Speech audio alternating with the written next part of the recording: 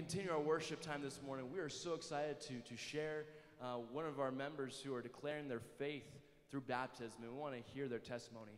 So I encourage you to take a look at the screens and hear his testimony. Take a look. My name is Dominique Helzer. Well, I'm being baptized because I accepted God and Jesus as my Lord and Savior.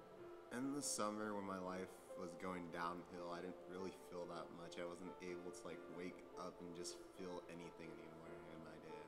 Honestly, it was my friend Joel. He brought me to church and I tried it out and I started to go every week since then.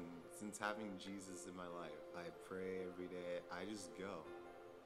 I feel happy. I feel completed.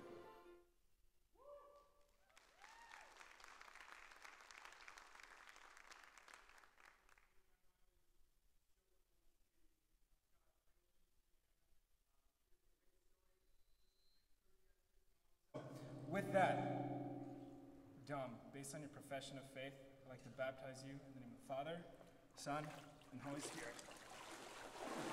Yeah!